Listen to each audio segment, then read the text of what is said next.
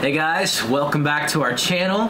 We are the Millers. I'm Steven. And I'm Amanda. And if you're new with us, welcome. We're actually pretty new too. We've only been doing this about 2.5 months. So if you're new, go ahead and hit that subscribe button, comment down below, introduce yourself. We actually really like reading the comments. It's really fun. It's just getting to know you guys a little bit. And today is actually a pretty exciting video.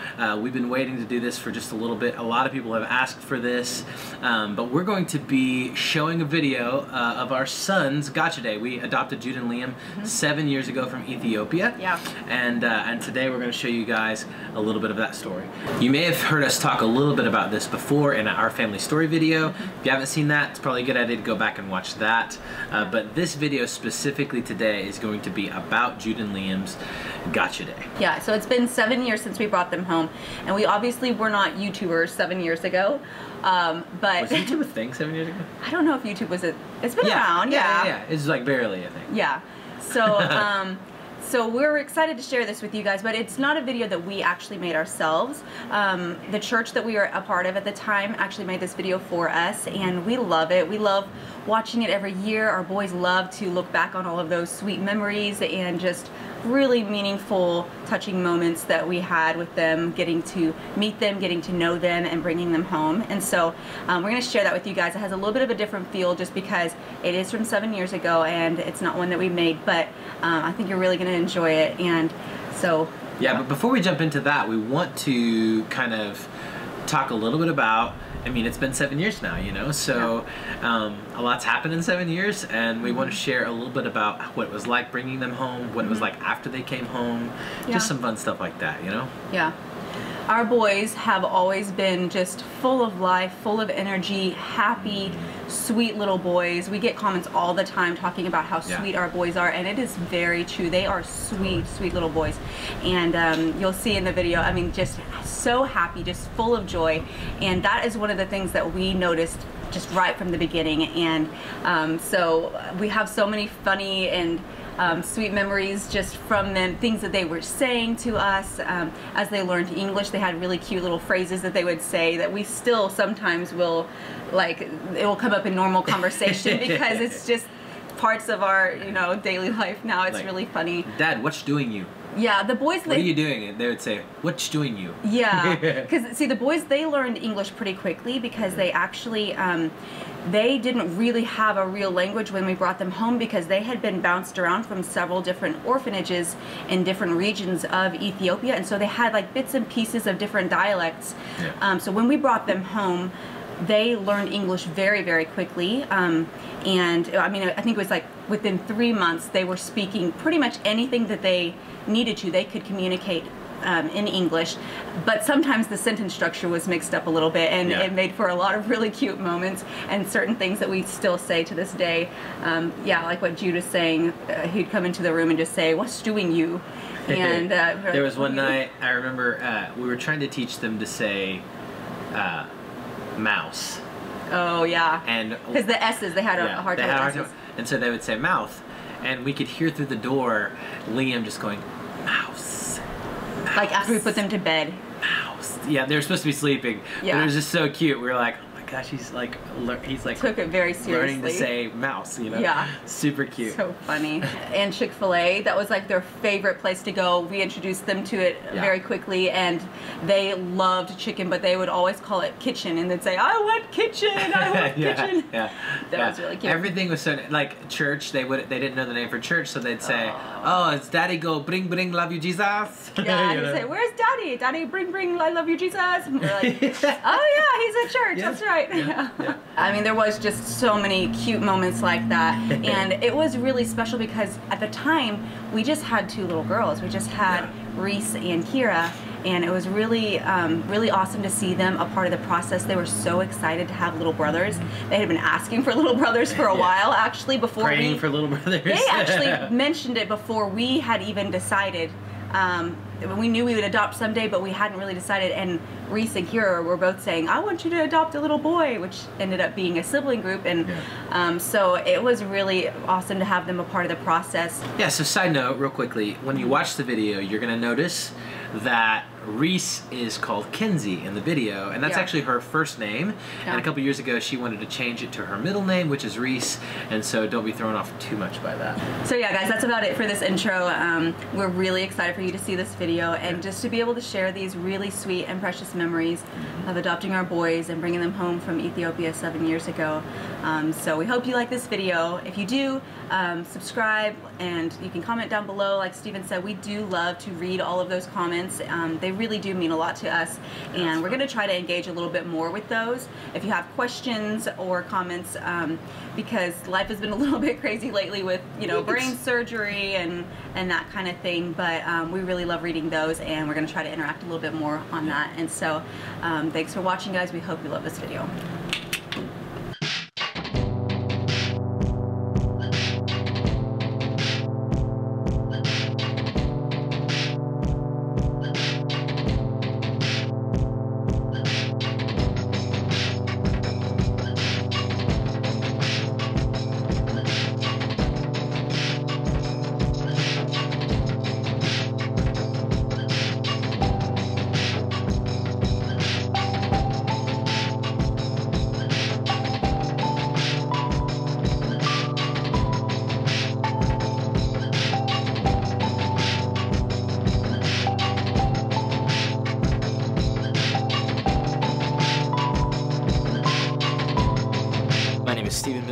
This is my family, and this is the story of our journey to accept God's calling in our life to adopt Jude and Liam Israel.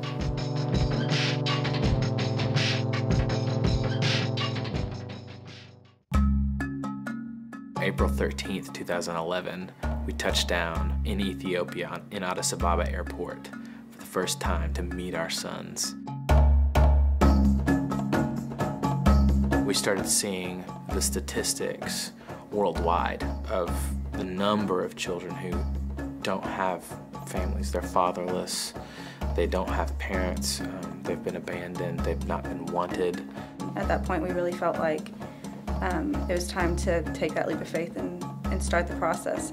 But we didn't know a whole lot. We didn't have a whole lot of clarity, so we just began first by praying about which country we wanted to adopt from. As we were making those calls to adoption agencies, they seemed to all be pointing towards Ethiopia. We moved forward with this particular agency, put in our application, got on their newsletter. They would send us an email every month. In the left-hand column, there would be pictures of waiting children. And in that left-hand column, there were two boys, Sarafel and Israel Teresa. I felt strongly in my heart, deep in my heart, that God was saying, these will be your sons someday. And so I responded to the newsletter, emailed our agency and said, can we request to adopt these children formally? In an hour, they had sent over a whole, just everything that they had on them. And we just read all the paperwork and we cried as we just read the details of these boys' past in their lives. And it was just so heartbreaking, but we were falling in love with them already. That very day, we got an email back saying, yeah, you can accept these kids. We were on a fast track to need to raise a lot of money really fast.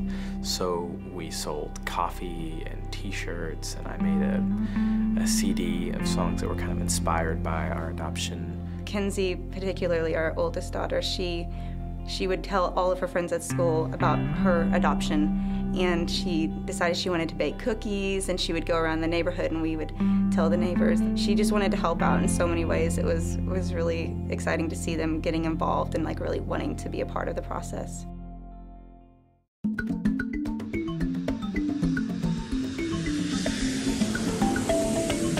It was incredible. The city was not at all what we pictured it to be.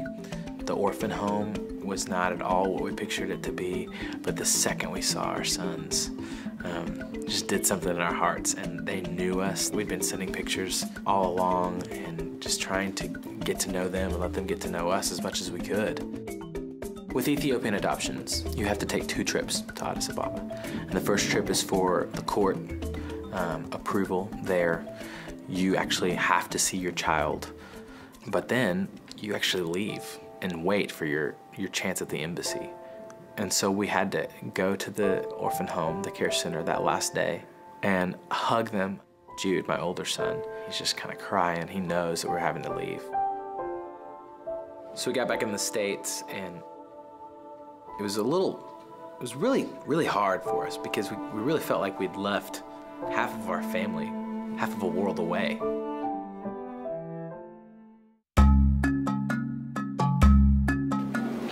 Ready to go to get our sons from Ethiopia. So we flew back to Ethiopia in July to bring our sons home, and we had to stay for 5 days, which we really enjoyed experiencing the country with our boys. And we would talk about, you know, going on the airplane. They would say, "Yay, aeroplane, yay!"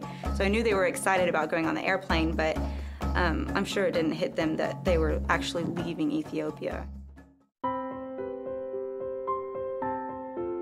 So we finally made it back to the States. Kira and Kinsey jump out of the car and they're like, "Where are they? Where are they?" And Jude and Liam, they seemed to kind of understand, like, okay, this is my family. And they put their arms up and they gave them a hug. You could tell that there was just instantly like kind of this bond that happened. It's definitely the grace of God that they, from the beginning, knew, like, okay, this is my family and I love them.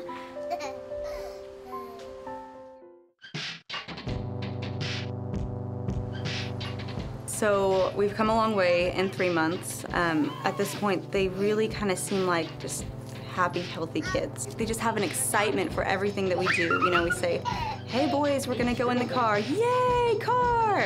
"Okay boys, we're gonna play outside now." "Yay, outside!" You know, they're really happy little boys, which is such a blessing. Bringing home the boys and just seeing their little faces each day, waking up and seeing them is a constant reminder, really, of God's calling in our life, to love people. It's not just about Ethiopia or even Africa. It's really about listening to conviction that the Lord's put on our hearts, and if He's calling you to adopt. It's about raising children in His name and His grace.